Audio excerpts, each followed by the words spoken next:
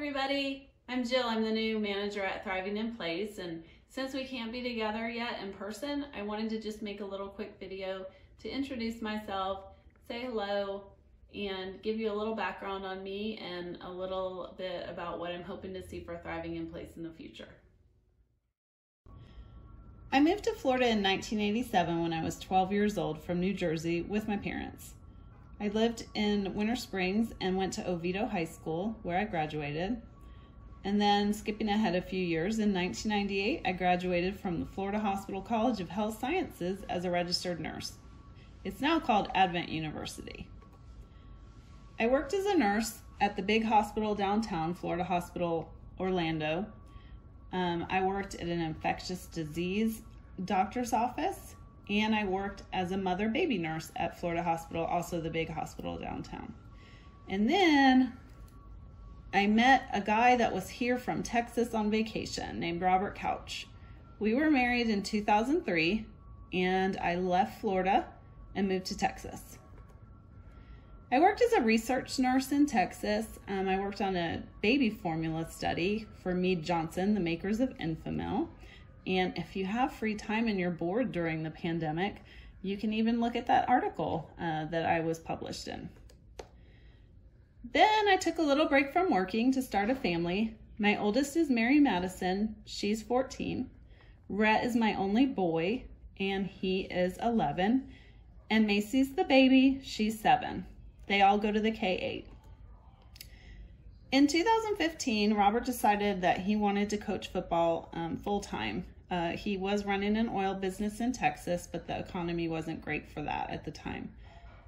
We decided we wanted to move to Florida to get me back at home, and my folks still live in the area. They're in New Smyrna Beach, but we were trying to decide where we wanted to live. Robert had a football background, and he'd been volunteer coaching for a while, and so he Googled offensive line football coaches in Florida.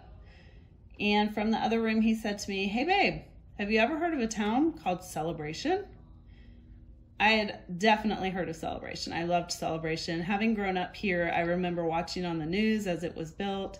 I remember the lottery when people were first getting their homes here. So I was really excited. So we found ourselves in 2015 in Celebration. We bought a house in North Village. Robert was volunteer coaching the offensive line at Celebration High School. The kids were at the K-8. I was running an embroidery business.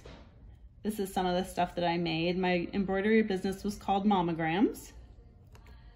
But just a short while into our Florida living, we had an exciting new career opportunity for Robert, and we moved to Ohio.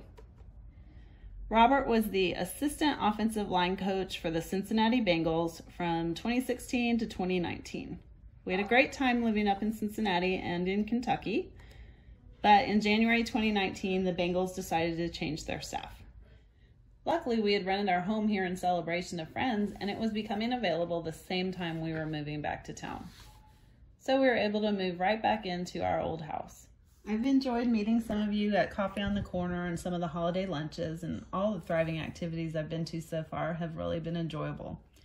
I've got some ideas for the future of Thriving in Place, some new activities and excursions and meetups, but with our ever-changing pandemic situation, we're going to be taking it one day at a time as things reopen. We don't have a date in mind yet for starting our program back to normal, as safety will be a priority, so please bear with us. Also, I'll still be working as the office administrator at the foundation office until we can fill that position when things open back up.